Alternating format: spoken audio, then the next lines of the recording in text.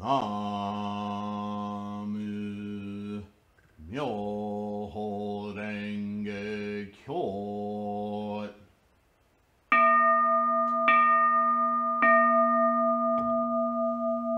Namu Myoho Renge Kyo.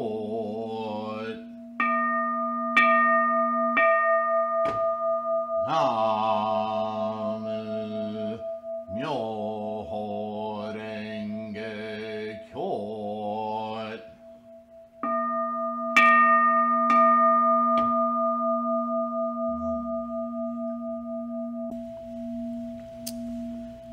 So let's examine for a moment or two. And you may say it's as simple as semantics, but let's consider for a moment, what do we mean? What meaning are we sharing? What meaning are we expressing? What are we ourselves experiencing when we say the word life? What is life? Not unlike, by the way we would ask the question, what is Buddha? Or what is enlightenment?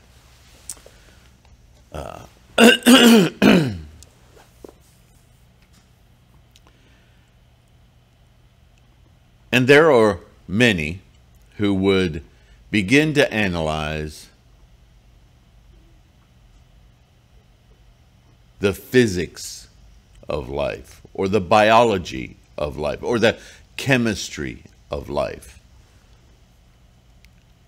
But you notice I keep saying of life, because no matter how in-depth your knowledge of chemistry or biology or physics or cosmology or psychology,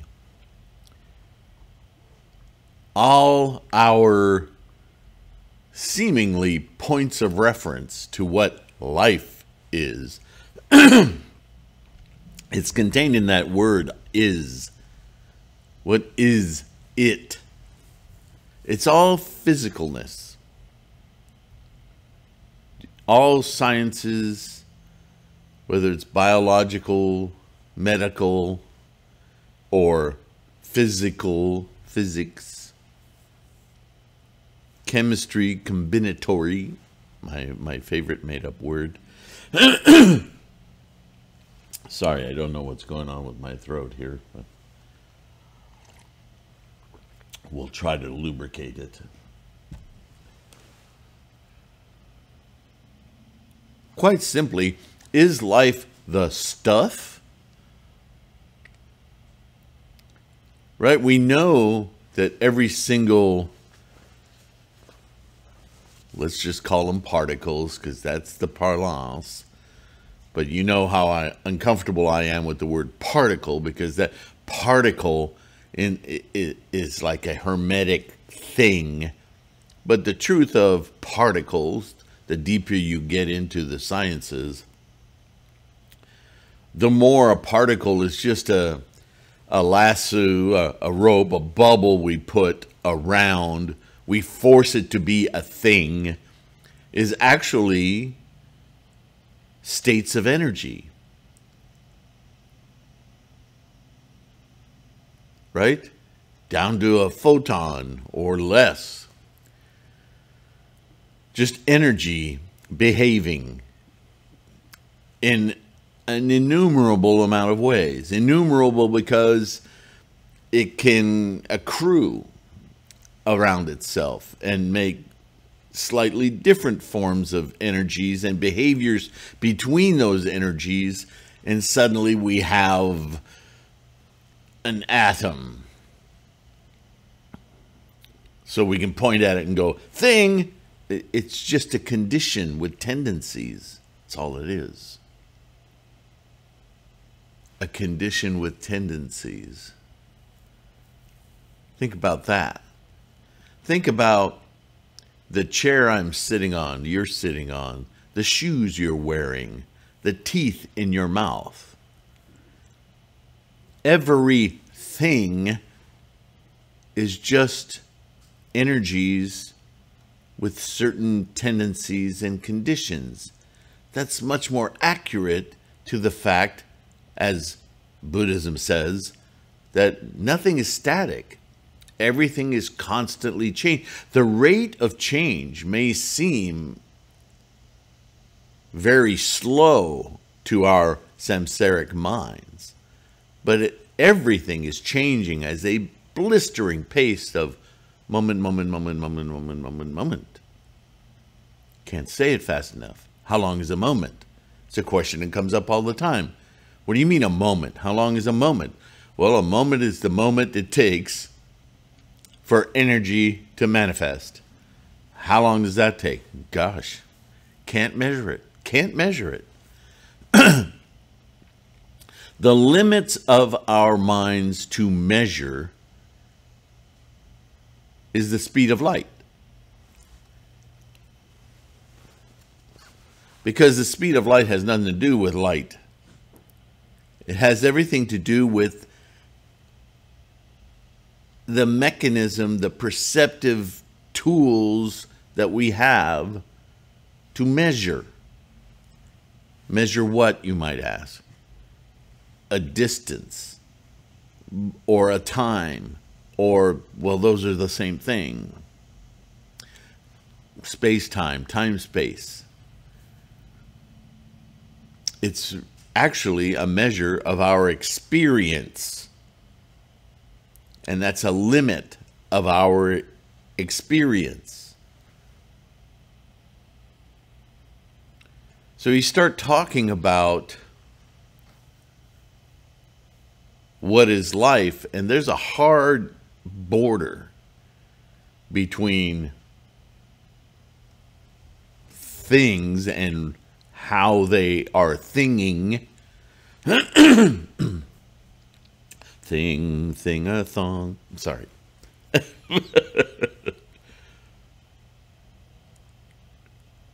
Versus, what was the key word I just said? Experience. Experience is the way we measure. Experience is the way we perceive. Experience is the primary tool by which we analyze, inform, conceptualize, make static, make permanent, make owned, make disowned. Experience is our measurement tool of the engine of desire, the engine of being. Oh, yeah. What was the question? What is life? Life is being. But now you have to be careful. How do you hear that word being? What does it mean to be? Because the implication, again, with humanity and human language and our thingifying, to be is to be is an hard stop. To be is to be static, to be the thing. But we shouldn't think of the word be. We need to adjust our mind that to be is a process that's constantly changing. Moment, moment, moment, moment, moment. That being, which is obviously a verb, is to be. To be is not static. To be is not my name. To be is not my sex. It's not my clothes. It's this transference of energy from moment to moment to moment to moment to moment. That's life. That flow, that current that momentum. That's life. And if I can experience in my samsaric brain, informed by an enlightened mind, then I cease to evaluate my be and the being of that chair and the being of this building and as things that exist. And this goes back to Buddhism: exist, non-exist, not exist. This argument in the mind that wants to make everything, this is here as a static thing because I need to own it. Do you see what that is? That's identification. Identification is the root cause of all our discomforts, anxieties, stress. Because it's not a real event. The perception of formations of those potentials, the potentials of chair, the potentials of Bob, Alice, Ted, the potentials of this building, manifesting in each moment. It's a wondrous thing happening. It serves no purpose to discuss what happened because that no longer is. This whole time-space thing and our relentless wanting to hang on to it, it's like grabbing air. When we perceive that, when we start to understand that everything is that process, that life,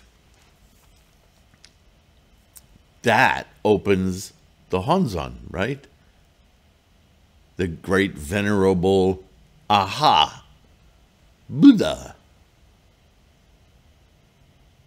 When you start to understand this, you can start to then understand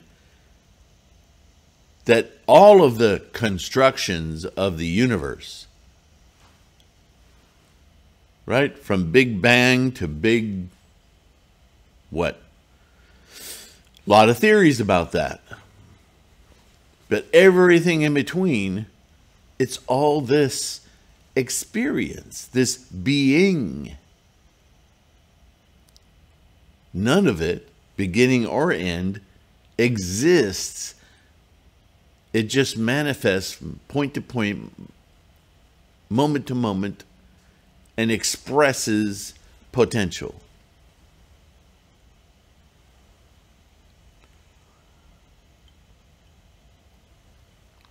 But Sylvain, Sifu, how can we say the earth is so many billion years old and has this history of being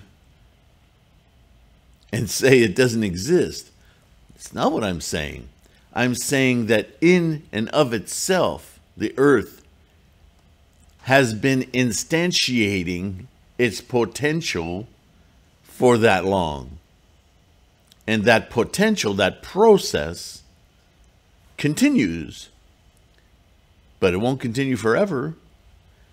Because at any one moment, whatever it's instantiating, whatever it's manifesting, is gone. To the next moment, to the next moment. And we're riding on top of it.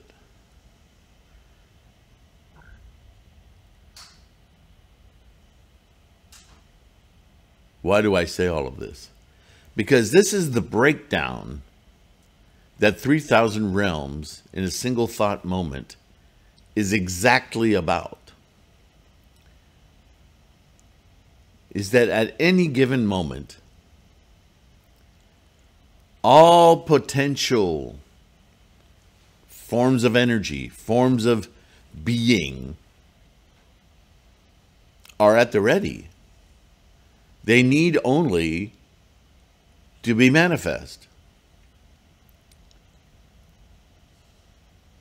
More personally, that means, and this is what we focus on usually in our practice, yes, is our local experience and how to live life more fully, more positively, more life-affirmingly, less stress, less, right? This is Buddhism.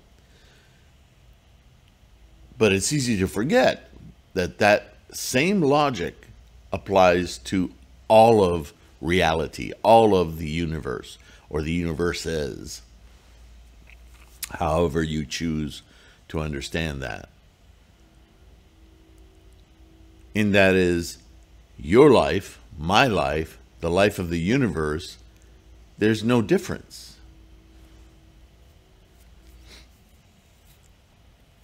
There is an arising.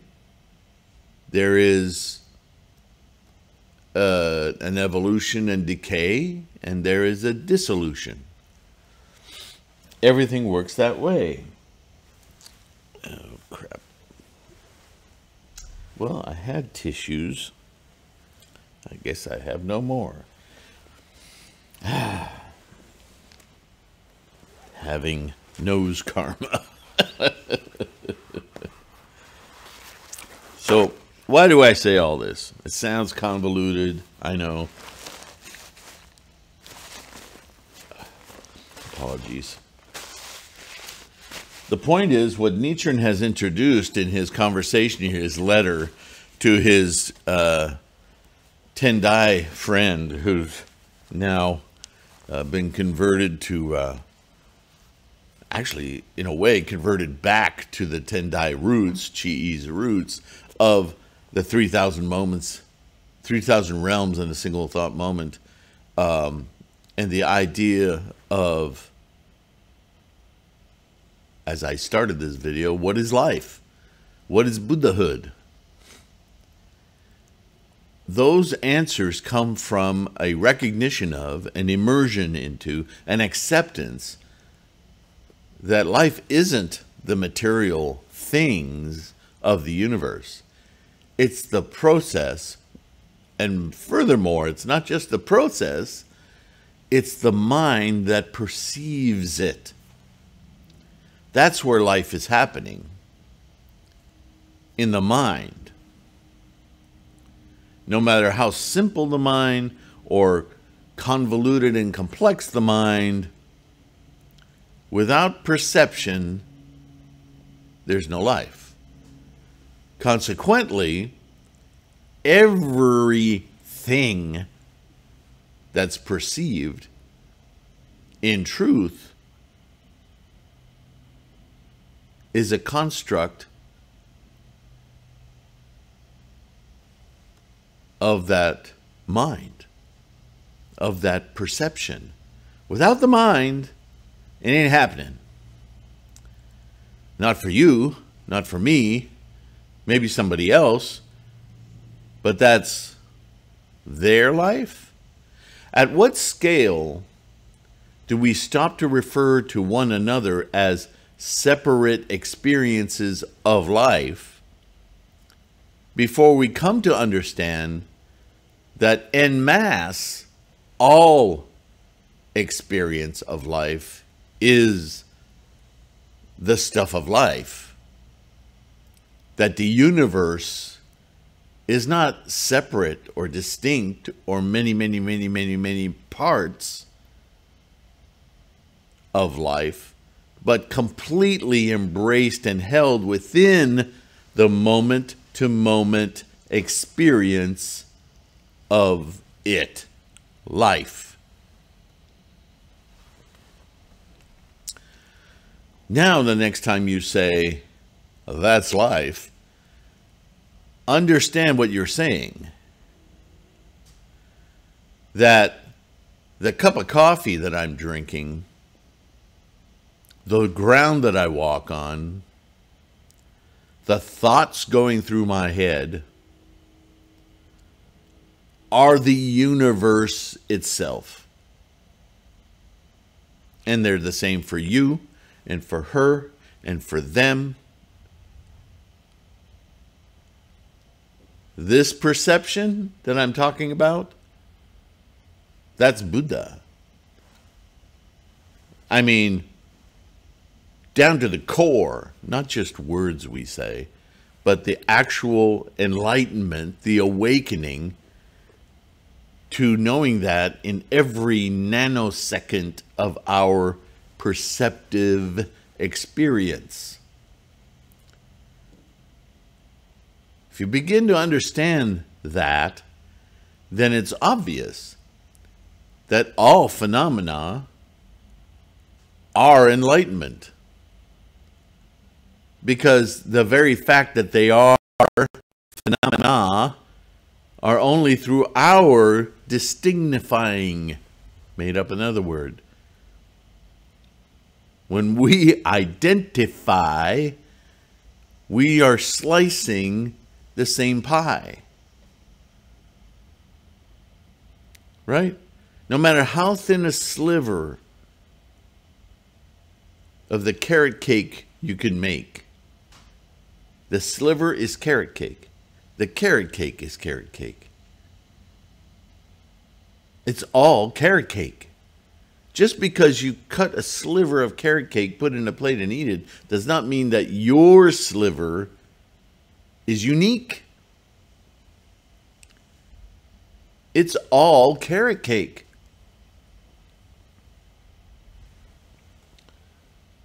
The uniqueness is our delusion.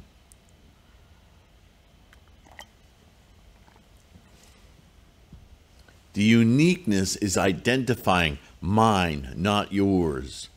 My experience, not yours. But that's just avarice. That's just a greedy hanging on to identification. This is at the core of Buddhism.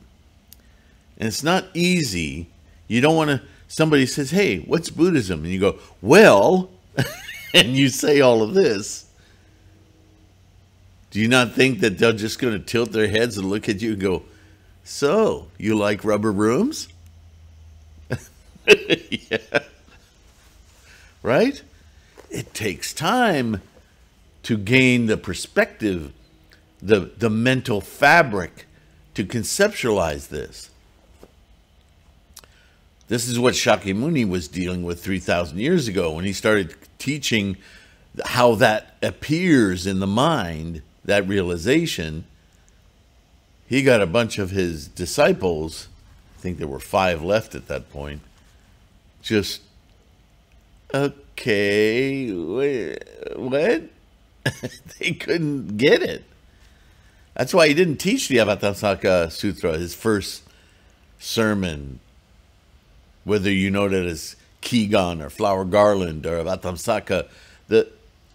Notice he returns to the flower, by the way, with the Lotus Sutra. But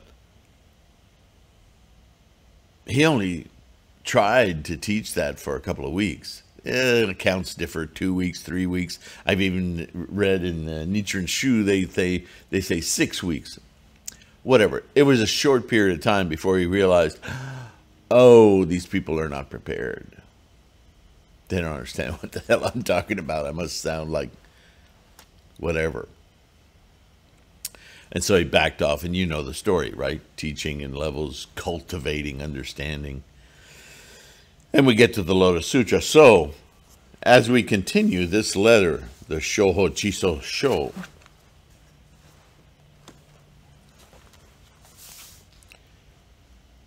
which Nichiren began with the treatise on all phenomena as ultimate reality, which would be the English translation of the Shoho Jisso Sho, meaning of all phenomena as ultimate reality, because ultimate reality is that all phenomena are really one phenomena, Myoho Renge Kyo. Ah, the key! All phenomena are really one phenomena, expressed in innumerable, uncountable ways. Manifestation of this one phenomena. this energetic momentum with one and only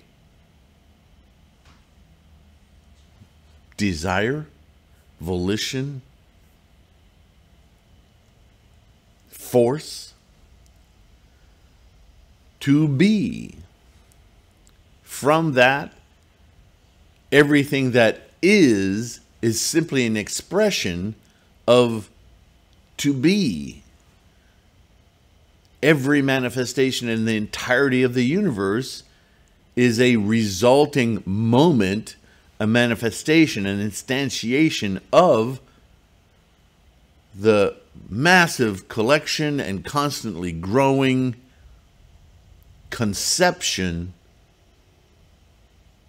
or conceptions of potential. If I can do this, I can do these things. If I can do these things, I can do these things. This is the universe. This is life. And what a unique, tiny sliver we are of that immense process that we alone have emerged the capacity to witness it. Because without witnessing it, observing it, grappling with it in mind, who would know?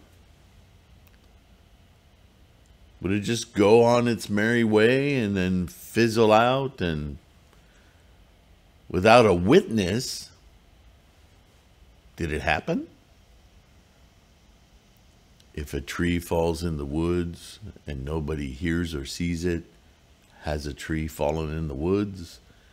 I mean, we grapple with this constantly in poetry and everywhere.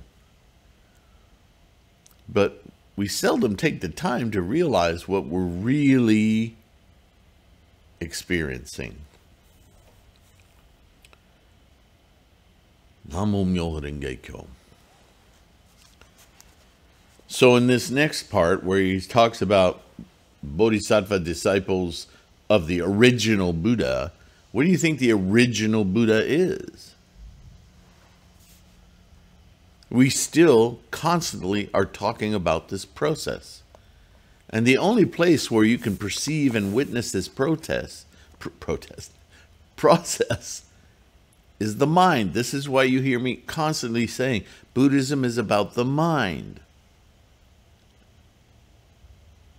If our attitudes, our mind is centered around specific phenomena, attached to, identified to, collecting, not losing, discarding phenomena, then we are samsaric, like having a cold.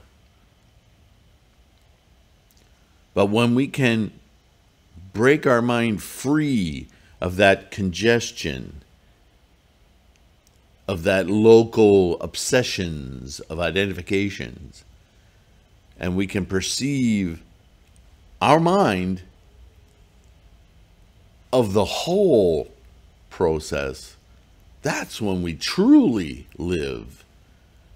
That's when we live a largesse that we would never conceive of in our local mind, right? Of me, me, me, me, me, me, me. If we think a witness of life, we suddenly explode our perceiving mind into a much more immense stage, right?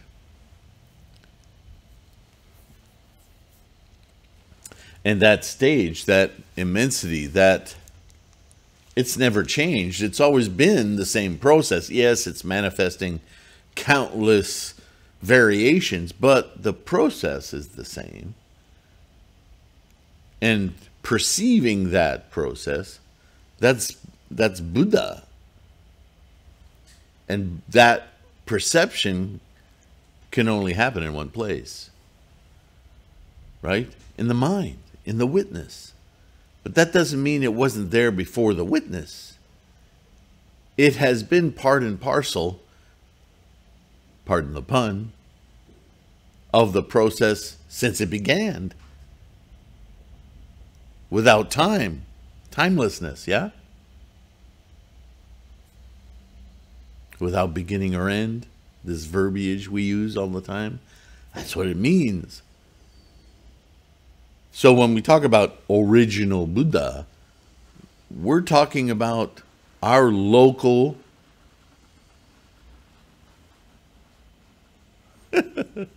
all kinds of noises happening on the roof and everywhere else. I don't know if you can hear that, but it's somewhat distracting, right? Squirrel. Anyway, so I've just proven to you I'm human because distraction.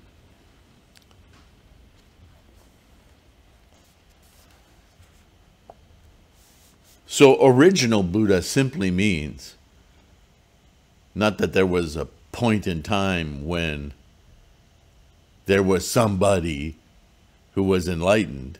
That's not, again, this points to the fact that Buddha is simply what we label because we don't know how to communicate without labels, identifying that this process is without time and that our perception of it, our awakening to it, is actually what we call Buddha. Or, if you like, Buddha-ing. We're Buddha-ing. And how do we Buddha when we want to be Buddha-ing? We call it out. Buddha-ing. Myoho Renge Kyo. I, Namu, Buddha-ing. Myoho Renge Kyo. There is no one but I, Nichiren, who advocated such doctrines. Tendai, Mialo, Dengyo, they realized these truths, but they didn't voice them. People still weren't ready to get it. They kept them deep in their minds, because they had not received the transmission of the Dharma from the Buddha. Time had not matured yet, and they had not been disciples of the original Buddha. That's confusing. I think what that means is because for all of us, this practice is an awakening to something that's always existed, but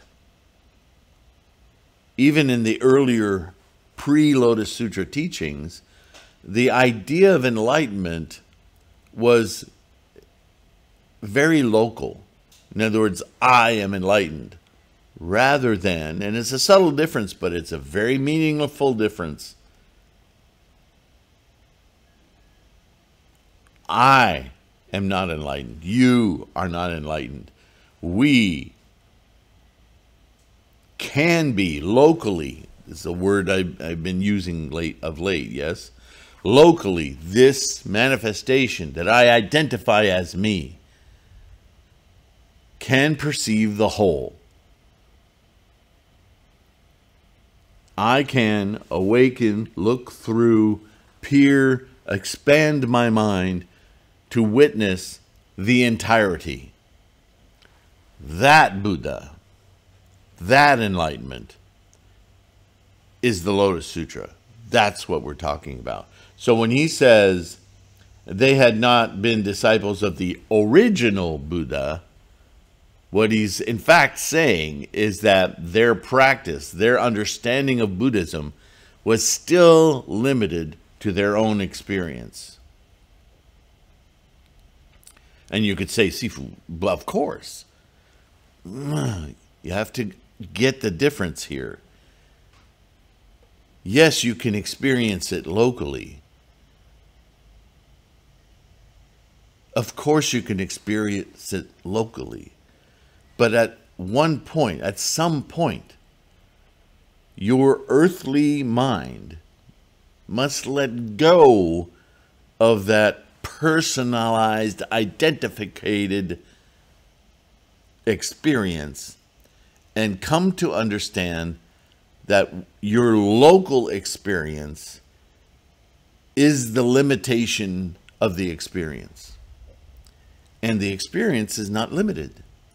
It's the entirety of all the universe, the entire process.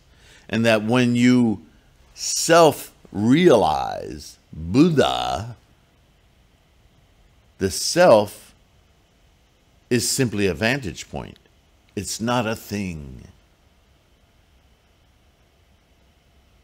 It would be like, I understand swimming because I jump in the water and I swim, and instead I jump in the water and I become the water. Yeah? Basically, all of this is wrapping words around the idea that the time was still not right for the minds of people to grasp this, to easily do this. Some could, but very few. Except for bodhisattvas such as superior practice and limitless practice, right? The four leaders of the bodhisattvas that Nichiren himself identifies with. Problematic word there.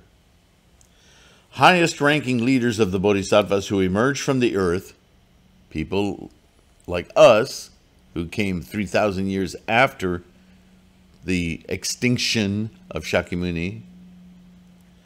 No one is allowed to appear in the 500-year period at the beginning of the latter age of degeneration and to spread the 5 characters, not letters, of Myoho Renge Kyo, of this expansive being, Buddha, awareness of, experience of Buddha, universally, which is the substance of all existing things, because there's existing. What does that mean? Existing by imprint on the mind, which is constantly changing, evolving, reinstantiating, moment to moment.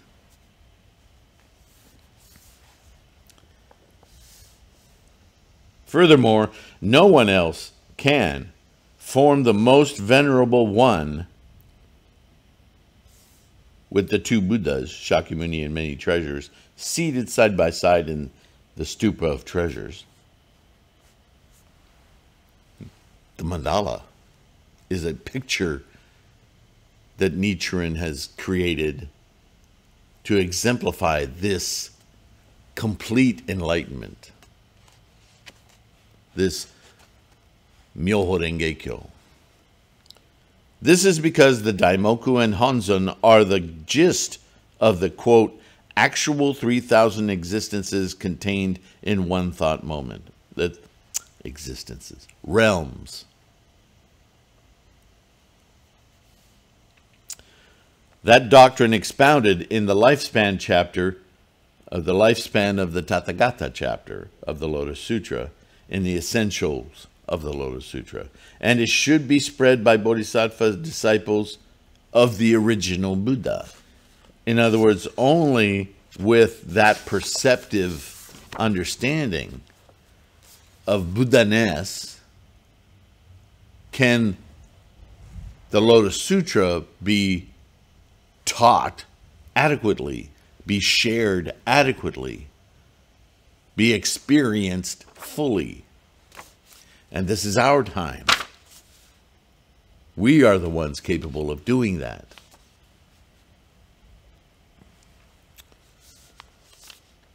He starts now, he's jumping through these concepts because there's an assumed knowledge with his Tendai monk disciple.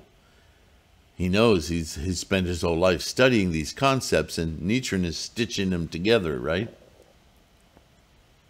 All phenomena as ultimate reality in the Lotus Sutra. Therefore, the 2 Buddhas, Shakyamuni and many treasures, are functions of the substance that is the 5 characters of Myoho Renge Kyo. Now here it says characters instead of letters. Who's This translation is maddening. In other words, the Lotus Sutra is the original Buddha. So the very scholarship, the very sermon, the objective, the substance, and the actualization of this sermon of the Lotus Sutra is itself a description, a manual, a method for awakening this grandiose situation, this life without time or space. Because if you just look at the word life, it doesn't have a span, does it? Isn't that interesting? When we talk about life, do we think of a beginning or end? You might, well, death, but death isn't the opposite of life. It's the flip side of birth. Right? Start, finish, start, finish, start, finish. But the finish is provisional because it leads to another start. Birth, death, birth, death, birth, death, birth, death, birth, death, birth, death. Death is not the opposite of life. Death is a marker on the process of life and just indicates a transitory moment. People get confused by this. Non-Buddhists get confused by this. Life has no timescape.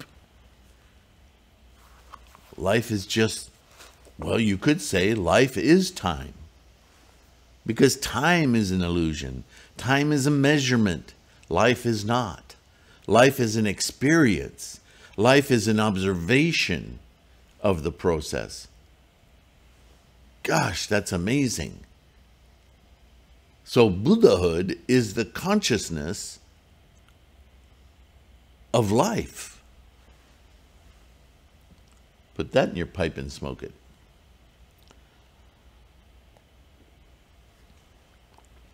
Look, this is profound stuff.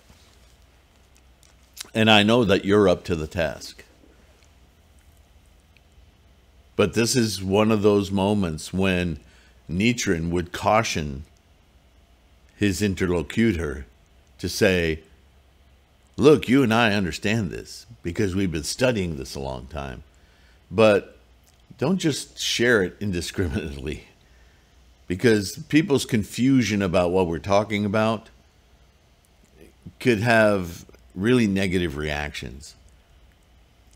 Negative reactions, not because we need to guard ourselves from people calling us nuts, but because their misunderstanding will lead them away from their own enlightenment. And we can't plant that way. Yeah? So let's go on. The lifespan of the Tathagata chapter of the Lotus Sutra mentions the Buddha's, quote, hidden core and divine powers. Again, translation, right? The hidden core of the world-honored one refers to the substance of the original Buddha processing the threefold body. This is the process of the entire universe. The Dharma body, the reward body, and accommodative body. Right?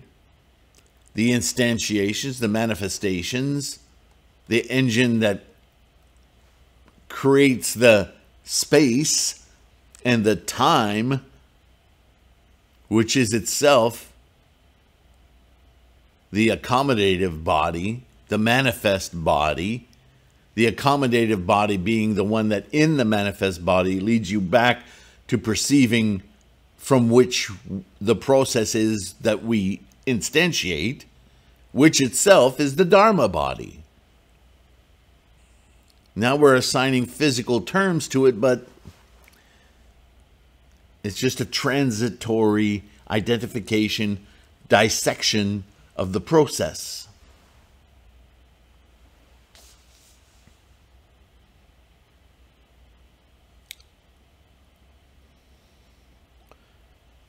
These amazing processes, powers, mean that the three bodies of a manifested Buddhas as functions of the original Buddha, the substance. The process, I would say. Also, we unenlightened people can fundamentally be the original Buddha with the three bodies of substance, and the Buddha's three bodies are functions and manifestations of the original Buddha. This is what I just described, yeah? If this is true, although we believe that Shakyamuni Buddha provided the three virtues of master, teacher, and parent to us, instead it was we unenlightened people who provided three virtues to the Buddha. Thank you! It's all about perception. The reason why we say this is based on Tendai's interpretation in the 9th facile of the words and phrases of the Lotus Sutra that, quote, the Tathagata, the thus come one, the manifestation, is a common term for all Buddhas in the 10 directions in the past, present, and future. 2 Buddhas, true body and accommodative body. 3 Buddhas, dharma body, reward body, and accommodative body. The original Buddha and Buddhas in manifestation, end quote. In this annotation, the original Buddha refers to the unenlightened people, and the Buddhas in manifestation mean Buddhas. However, there's a difference between unenlightened people and enlightened Buddhas, and those people are unaware that both people and Buddhas originally possess the same threefold bodies, either as substance or function. What is a function? The universe is a function. It's a function of energy amalgamating to express whatever. Everything, nothing.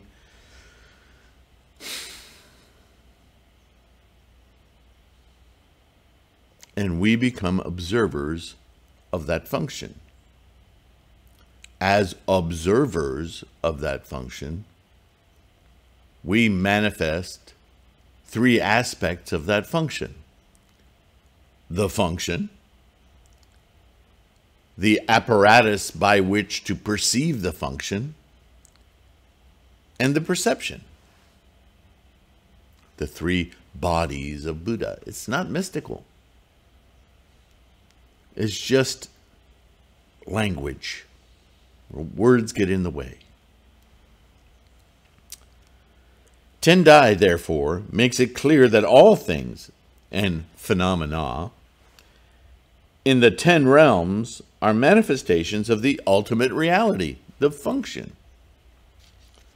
Since ultimate reality is another name of the Lotus Sutra, because we like naming things, what he states is that all things and phenomena are equal to the Lotus Sutra. In other words, what is taught in the Lotus Sutra is the Dharma. It's the function. It's how to tap into that function.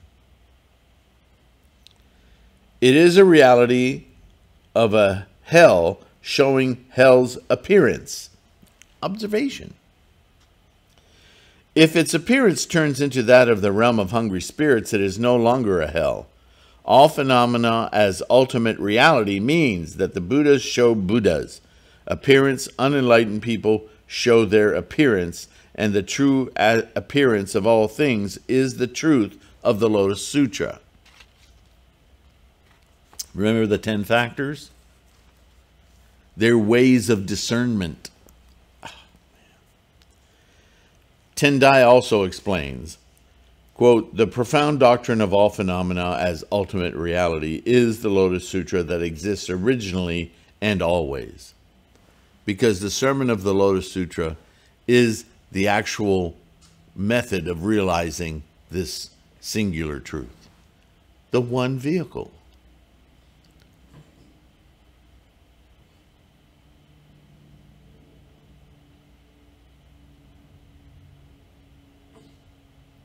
This annotation means that the deep doctrine of the ultimate reality expounded in the theoretical teaching of the Lotus Sutra is called in the essential section of the Sutra of the Lotus Flower of the Wonderful Dharma, which exists originally and always.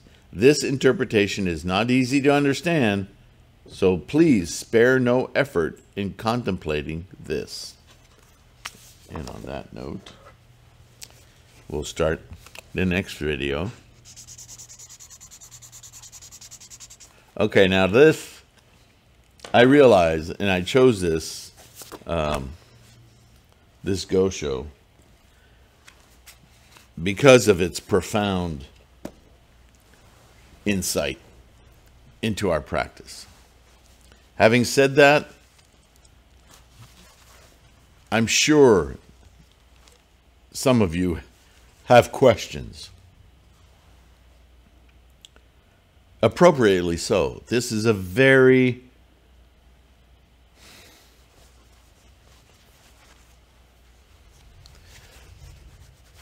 this letter, as I've already said, has an assumed knowledge base, but that knowledge base is of monks who've spent their lifetimes researching and trying to understand all of the concepts. And sometimes when you look at something from the standpoint of every screw and nut and washer and piece and part that it's made of, although you can gain great amounts of insight, it's very easy and even endemic that you lose sight of the entirety. What's the point? What's this all of this information? What is this helping me see? What is this helping me understand? And, you know, I don't know that other than dogged determination, chanting every day, doing Gangyo, studying a little bit, I think for some, this comes together very quickly. And for most, probably, it takes time. It takes the slow building of these concepts to open one's own eyes of experience, to one's own experience of life, to start to see broadly the implications throughout, not locally, but broadly. We all start locally. Well, I shouldn't say that. Some of us may start with the grand design in mind. But even then, I think it's the way we're instantiated. We're local. We're identifiers. So everything's about centered here. Yes, local. At some point, though, you're going to break through that. And you're going to start seeing that this local is an illusion. That this local is simply water within an ocean.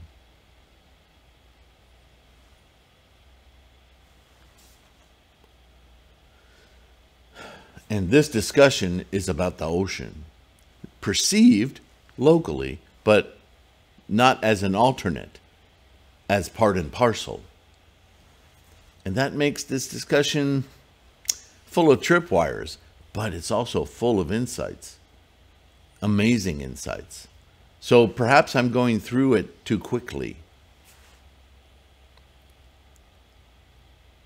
But I'm also confident that many of you have come to Buddhism more than once.